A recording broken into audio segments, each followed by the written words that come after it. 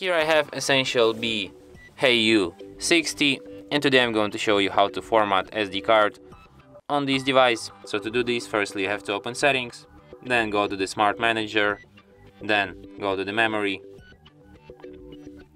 tap here.